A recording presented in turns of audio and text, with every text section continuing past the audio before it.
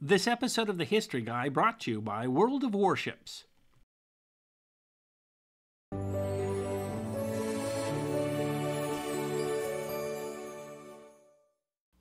Well, the contest between the Royal Navy and the Imperial German Navy, and particularly the new technology of the submarine, tends to dominate any discussion of the naval component of the Great War. That was not the only naval contest out there.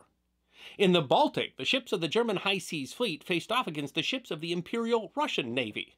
And in August 1915, the High Seas Fleet sought to eliminate the Russian Navy's Baltic Fleet in a little-remembered battle that is far more important than you might have realized. The 1915 Battle of the Gulf of Riga deserves to be remembered. One of the best parts of the free-to-play game World of Warships, available now on PC, is that you get to play actual historic vessels, including some of the gnarly-looking dreadnoughts and protected cruisers of the early 20th century. In fact, you can play ships like the Tier 3 battlecruisers SMS Nassau and Vandertan that participated in the Battle of the Gulf of Riga. Because World of Warships is not just a game, it's a floating digital museum displaying breathtaking recreations of not just the most fearsome vessels of the First and Second World Wars, but also many blueprints and designs of ships that never saw battle. And just like in the Battle of the Gulf of Riga, you can play different classes of ships: powerful dreadnought battleships, fast protected cruisers, fast attacking destroyers, and sneaky submarines. Since launch, World of Warships has added over 500 playable ships from 10 different nations. Enjoy an active and engaged online community, including me, the History Guy, who share your passion for naval combat of the First and Second World Wars. New content is released every month, and did I mention the game is also available on console? World of Warships is just a heck of a lot of fun to play. It is the perfect balance between action and strategic gameplay, so download now using the link in the description. On registration, new players will get free credits, free doubloons, free premium gameplay, and a free ship after you complete 15 battles. The naval war in the Baltic is not one of the more discussed theaters of the Great War, but it was actually quite an interesting theater, with different challenges than almost any other. After the unification of Germany in 1871, the entire southern coast of the Baltic was German. This made defense of the Baltic and its coastline critical to the empire, as the entire northern border of the German Empire was vulnerable to naval bombardment or invasion from the Baltic. But defense of that coastline was even more important because of trade with Sweden. Sweden was neutral, trading with both sides, but the trade with Germany across the Baltic was particularly important, and Sweden was Imperial Germany's largest source of iron ore. The German war industry was entirely dependent upon these imports, without which the Germans would not have been able to prosecute the war effort. If the Allies could effectively blockade Germany in the Baltic, the empire could not have lasted through 1915. But the Allies proved unable to do that, despite the fact that at the outset of war in 1914, the British Royal Navy included more than 3 times the total tonnage of the Imperial German Navy. The Allies faced unique challenges in the Baltic due to its geography. While the Baltic Sea is an arm of the Atlantic Ocean, it is essentially an inland sea. An article in the spring 2018 edition of the Naval War College Review notes that, in terms of operating environment, the Baltic Sea is challenging for maritime forces. Much of it is shallow in depth, and access to the region is controlled by narrow inlets, such as the Danish Straits. Between 1887 and 1895, the Germans had built a canal through the German state of Schleswig-Holstein that connected the North Sea to the Baltic. And between 1907 and 1914, had widened and deepened the canal to make it large enough for dreadnoughts, the largest warships of the day, to pass through. This meant that Germany controlled a passage that allowed ships of its high seas fleet in the North Sea to quickly move to the Baltic Sea. The only path for the Royal Navy, however, was through the straits around Denmark. Like Sweden, Denmark remained neutral throughout the war. As a neutral state, the rules of war said that they had to leave their waters open for navigation. But they weren't. They were mined. This was because Germany demanded that Denmark mine the straits, specifically to prevent the Royal Navy from blockading Germany in the Baltic. Denmark mined the straits themselves, afraid that if they did not, Germany would use the mining of the straits as an excuse to invade. The United Kingdom wanted to support Danish neutrality, and so tacitly allowed the straits to be mined. This meant that the British Grand Fleet was largely cut off from the Baltic. Thus, the Imperial Navy was able to dominate the Baltic, but at a cost, since sending ships to the Baltic meant taking them away from the North Sea. But the admirals of the German High Seas Fleet generally saw countering the British Grand Fleet in the North Sea to be the priority. In his 1937 Naval History of the Great War, Bernhard Halprin writes, "The inherent mobility of sea power enabled the Germans to establish unchallenged superiority in the Baltic anytime they cared to detach sufficient forces from the North Sea to do so." It isn't that the Royal Navy was cut off from the Baltic Sea entirely. While it would have been a great risk to try to send surface ships through the Denmark Straits, submarines could slip through. Well, the submarine war is usually seen through the lens of the German U-boats in the Battle of the Atlantic. The Baltic was another story. Al Cation, a website for educators, explains, during World War I, while the U-boats of the Imperial German Navy prowled the North Atlantic in an effort to blockade imports destined for Britain, British submarines, on a smaller scale, sowed fear in the Baltic Sea and interrupted surface vessel traffic there. But there was another naval force to contend with in the Baltic. Aside from the southern coast, controlled by Germany and Sweden to the north, the Baltic was Russian. Prior to 1917, what today we think of as the Baltic states of Lithuania and Latvia were part of the Russian Empire. Finland was a grand duchy that, although technically part of the empire, retained a significant degree of autonomy, including exclusion from the draft. While Finland essentially operated as a neutral country, Russian forces, particularly naval forces, still had use of the territory. Perhaps most importantly to Russia, the Russian capital of Petrograd was on the Gulf of Finland. Like Imperial Germany, defending the Baltic coast meant for Russia defense of the homeland. Halprin explains, the Russians were a land power of great importance in the European balance of power. Their strength at sea was nowhere near their strength on land, but their potential was significant. The Imperial Russian Navy had been devastated during the 1904-05 Russo-Japanese War, falling from the third largest navy in the world to the sixth largest. Reconstruction had been difficult, and Imperial Russia faced a particular naval challenge. Its fleet had to be divided between the Baltic, the Black Sea, and the Pacific, three areas so separated that mutual support was impossible. While Halprin notes that they could realistically hope to dominate the Black Sea, they had little hope of matching the German fleet ship for ship in the Baltic.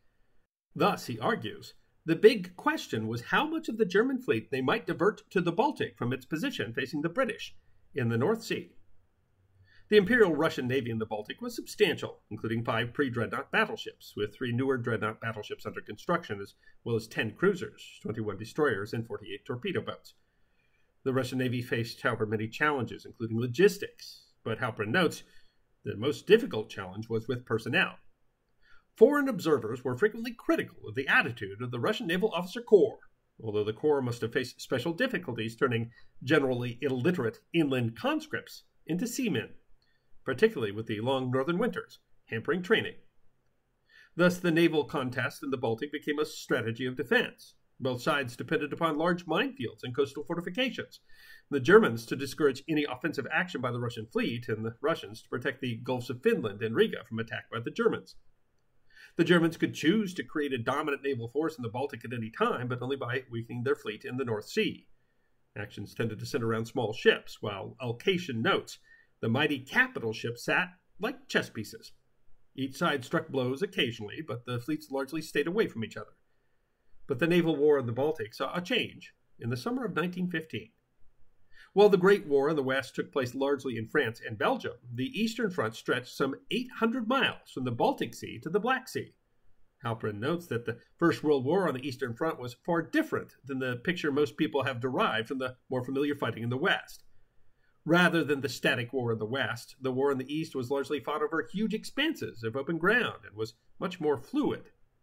Russia had found some initial success in a massive invasion of East Prussia in August of 1914, an attack they had promised their French allies in order to draw German troops away from the West. But attacks by the Central Powers had thrown the Russians on the defensive in 1915, leading to what was called the Russian Great Retreat. Halprin describes the situation of the ground war in the Baltic. Courland in the Baltic represented the extreme left flank of the German line. The area consisted to a large extent of barren wastes, and when the German offensive began in April, the front lines were made up of block posts at 10-mile intervals. Roads and communications were poor, and the Germans had few troops to spare for the area. The German forces represented approximately 5.5 infantry and 7.5 cavalry divisions, and the Russians retreated steadily under German pressure. The Germans occupied Windau in Latvia on 18 July, and the advance did not stop until the Russians established a strong line before Riga. Suddenly, a land battle that was on the fringe of the front, where the largest battles were being fought far to the south, was threatening Riga. Today, the capital of Latvia, in 1915, Riga was an important industrial port city of the Russian Empire. Moreover, the line along the Daugava River south of Riga represented the end of the Great Retreat. If the German army broke the line, the road to Moscow would be left open, and Imperial Russia might be knocked out of the war. Halpern writes that the Gulf of Riga was steadily becoming a focal point of naval activity as the German army advanced in Courland, and naval operations on the flanks of the army grew in importance. The defense of Riga thus largely hinged on Russian naval control of the Gulf of Riga, which allowed Russian ships to threaten the German flank and to prevent the Germans from landing troops. Protected by mines and coastal defenses, the Russian Baltic fleet in the Gulf of Riga, including 4 gunboats whose shallow draft facilitated support of the seaward flank of the army, a mine layer, 6 submarines, 25 destroyers and torpedo boats, a seaplane carrier with 4 aircraft, and the old pre-dreadnought battleship Slava had significant advantages. Halpern writes, the Germans might have control in the Baltic, but the Russian Navy could have claimed control of the Gulf of Riga. The Germans found it difficult to bring their superior force to bear there, and the Russians proved to be difficult to dislodge. Thus, in early August 1915, the Germans sent a significant group of the High Seas Fleet into the Baltic, with the goal of destroying the Russian naval presence in the Gulf of Riga, and potentially drawing what was left of the Russian fleet into the Baltic from the Gulf of Finland. If they could defeat the Russian Navy in support of their land campaign, Germany might be able to knock Russia out of the war. The German fleet, under the command of Admiral Franz von Hipper, included 8 dreadnoughts, 3 battle cruisers, 5 light cruisers, and 31 destroyers. The Battle of the Gulf of Riga began on August 8th. While much of the German fleet would stay in the Baltic to defend against any attack by the rest of the Russian fleet, 2 pre-dreadnought battleships would support a group of minesweepers who were to open the channel into the Gulf. This would allow the German battleships and battle cruisers to enter the Gulf and destroy the Russian vessels there, as well as to mine the Strait of Moon Sound, preventing reinforcements from coming from the Gulf of Finland. But the attack didn't go as planned. The Russians, including the 12-inch guns of the Slava, harassed the minesweepers. The German battleships drove the Slava back, but continued attacks from smaller craft, and aircraft continued. The resistance meant that the minesweeping took more time than intended, and it became clear that the Germans would not be able to enter the Gulf before nightfall. As it was to be a moonless night, it was clear that the Deutschland, the mine layer intended to mine the Moon Sound, would not be able to proceed at night. The delay meant that the German attack couldn't proceed. Vice Admiral Erhard Schmidt, in charge of the attack, was in a difficult position. Many of his smaller torpedo craft were low on coal and would have to withdraw, leaving his ships vulnerable to attack from submarines. The mines, determined resistance of the greatly outnumbered Russian fleet, and threat of submarines had defeated the superior German force, which was forced to withdraw. Schmidt tried again on the 18th, this time with the support of the newer dreadnoughts SMS Posen and Nassau, which had much better underwater protection in case of attack by mines or submarines. On this attack, Schmidt planned much more time for minesweeping. Again, the Russians put up a stout defense, and a German minesweeper and destroyer were lost in the first day. Schmidt sent 2 destroyers in the Gulf to attempt a night attack on Slava, but they were unable to reach the battleship, and instead, they found themselves in a clash with Russian destroyers, and one of the German destroyers was set on fire and then struck a mine and sank as it attempted to retreat. A duel the next day between Posen and Nassau and the Slava resulted in 3 hits on the Russian battleship, forcing it to withdraw. The Germans managed to breach the minefield, but another destroyer was lost when it struck a mine. Once in the Gulf, Schmidt became concerned about the threat from submarines, and acutely aware that his larger vessels had little ability to maneuver in the Gulf. He was also aware that he had lost the advantage of surprise, and that mining Moon Sound would only delay any Russian force coming from the Gulf of Finland. The moment had passed, and he decided to retreat. In the Baltic, the British submarine E-1 struck the battlecruiser Moltke with a torpedo. The Moltke benefited from a stroke of good luck, as the torpedo entered Moltke's bow torpedo room, but none of Moltke's torpedoes detonated. The British at first reported the Moltke sunk, although the ship survived and was repaired. Having taken several losses and under the threat of submarines, Hipper decided to withdraw back to the North Sea. The Battle of the Gulf of Riga included a few long-range duels between battleships, some hot destroyer actions, and the ever-present threat of mines and submarines.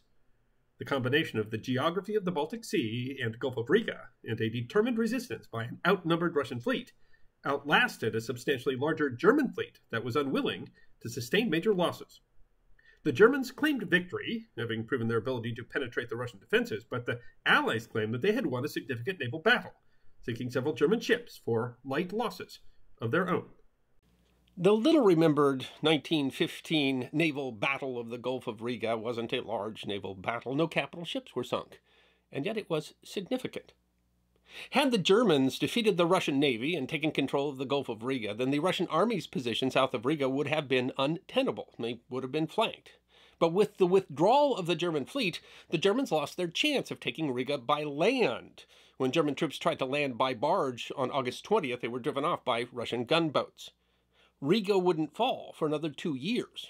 And when it finally did, in the September 1917 Battle of Riga, it represented the near-final collapse of the Russian army. The road left open to Moscow, it helped to spur the October Revolution, which raises an interesting question. If the Russian Navy had not held off in the 1915 Battle of Riga, then might the German army have broken the Russian army and forced Russia out of the war 2 years earlier? And if that had happened, might that have changed the outcome of the war? Remember, download World of Warships using the link in the description. Use the promo code WARSHIPS to get free to blues, credits, premium playtime, and a free ship after you complete 15 battles. I hope you enjoyed watching this episode of The History Guy, and if you did, please feel free to like and subscribe and share The History Guy with your friends. And if you also believe that history deserves to be remembered, then you can support The History Guy as a member on YouTube, a supporter on our community at Locals, or as a patron on Patreon. You can also check out our great merchandise shop or book a special message from The History Guy on Cameo.